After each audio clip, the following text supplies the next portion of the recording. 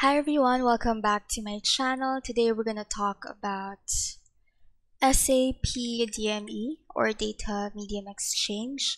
This is also found in T-code Dmee if you guys are familiar with it. So this video will focus on the process, so the end-to-end process of Dmee. And towards the end of the video, I will be doing a quick run through on how to test your Dmee changes.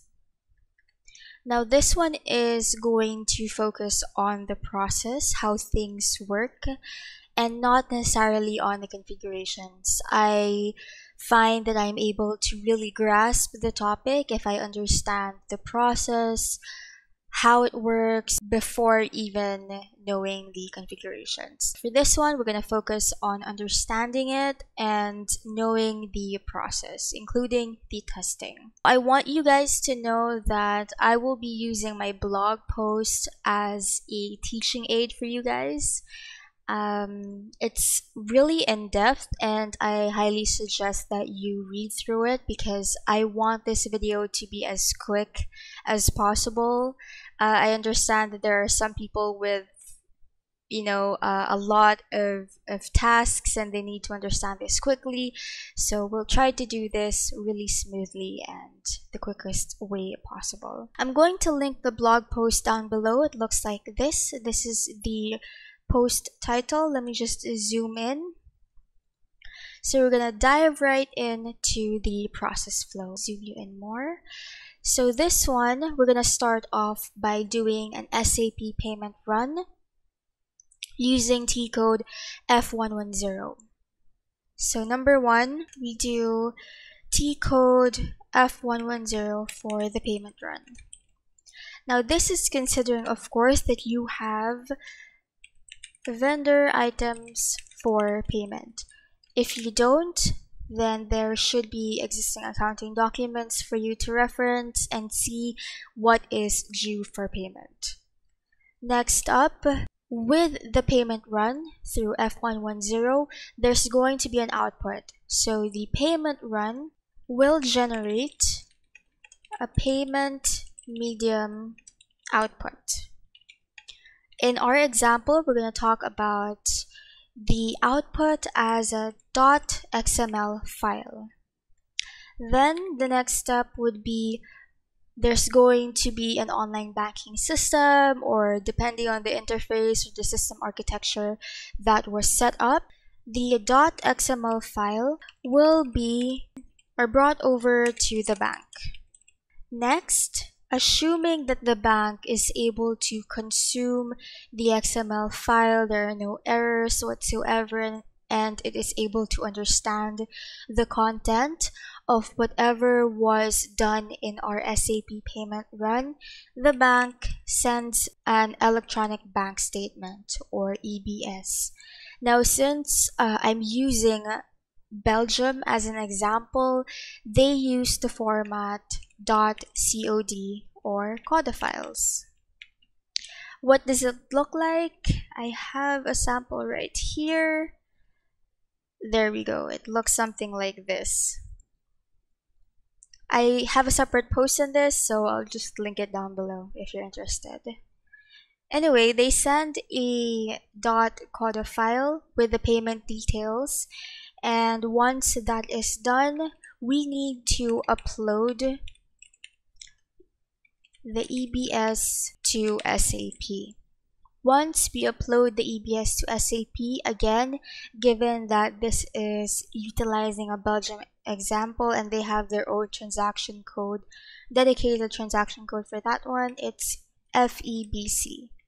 We use that. The program counterpart is over here, right below the T code. And next, assuming that SAP is able to consume the electronic bank statement, all the necessary configurations are there in place, and everything else is set up accurately, then we can go to transaction code FEBAN to view the FEBC results. Now this is where you do some post processing of bank statements. You can clearly see the data that you uploaded to SAP.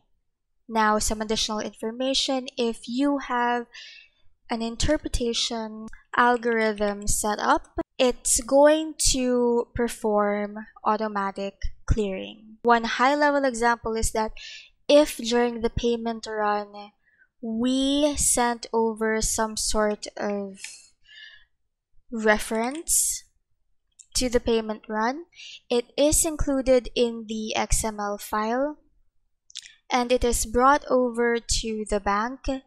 That means the electronic bank statement would have the reference back. If the reference is contained in the electronic bank statement, we upload it, and assuming that the interpretation algorithm configuration or setup is in place, if it finds this reference and these two are equal, then there will be such a thing as an auto clearing. Because at the end of the day, when we view FEBAN and it has a green color, that means that there is a posted document and it is cleared. So this is the purpose of interpretation algorithm, if you are wondering. Then let's move on to the testing. But before that, this is the summary of the process, and one key thing to take note of here is the XML file. Why am I putting so much emphasis on the XML file? It's because the payment medium output, generated payment medium output from F110, is your DME. I mentioned that DME output is equivalent to your payment medium output. So if you're doing some sort of testing, you want to validate the output of your changes, then you need to perform an F110 testing. Moving on to the actual testing, I just want to add that if you go to transaction code DMEE, there is a button there that's called test active version. It's this one over here. Let me zoom in. It's the one over here, and if you click that, assuming that you enter your tree type, the format tree as well, and you click on the test active version, it's going to provide you with an XML overview of how the DME is structured. Personally, this is not enough. This is not a guarantee that your XML file will be completely accurate. The best thing to do is always do the F110 and double check on the payment run and the payment medium output. Okay, because that is where the realistic data is shown, especially if you have some configurations in the DME that need to pull some data from the payment run. So you're not really going to see that unless you do a payment run. This is a detailed testing proper. So number one, we just back this out.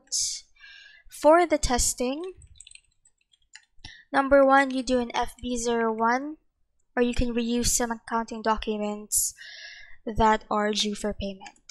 So definitely we need to have documents that are due for payment. Next, assuming we created the document, we go to F110 to do a payment run.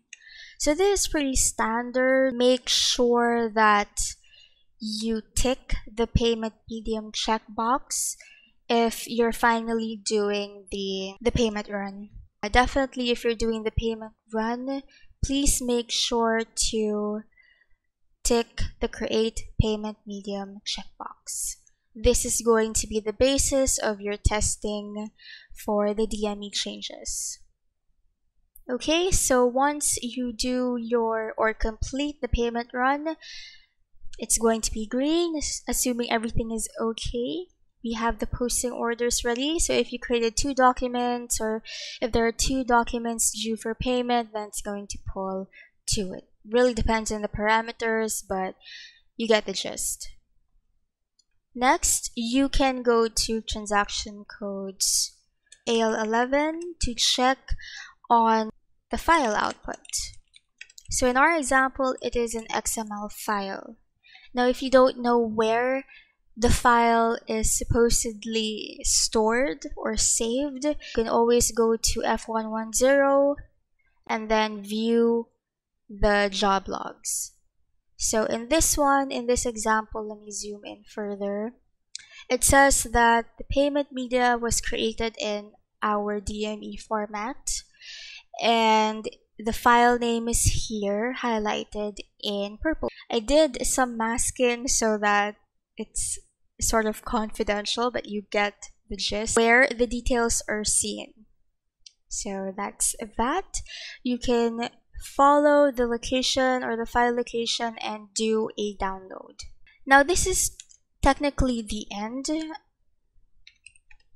If you downloaded or did your checking of the XML file, then you're good to go because it's sort of visual and everything. But if you want to finish the end-to-end process, you can continue with the further steps below. But for this one, please keep in mind that it is always best to do some comparison before and after comparison of the files. But definitely, it really helps to be sure with your testing by doing all of these steps. Now for the end-to-end testing, again, you can get a sample.cod file, maybe change it or tweak it a bit so it matches your payment run details, and you can do the FEBC and the FEBAN checking. The summary is here down below, and there are additional information or tips for you. For example, some extra steps if you really want to be sure, so on and so forth. Now this one is a Dmee end-to-end process blog post, but if you're interested, I do have another Dmee article on this one. This is my website or my blog, and the other Dmee post is over here. So this one is more on changing the Dmee tree and generating the SAP Dmee tree file. So we have the before, the change proper, and the post change testing. And if you're interested to know more about electronic bank statements, I do have a free electronic bank statement learning kit for you guys. It contains the PDF compilation of my blog posts that deal with bank accounting, electronic bank statements. The links are there with additional info. There are screenshots, step-by-step guides, troubleshooting, interpretation, and analysis. You get the overview. And I do have a sample .cod file for your reference. It's the one that I showed you a while ago, and you can manipulate the data there such that it meets the master data and payment details that you're testing.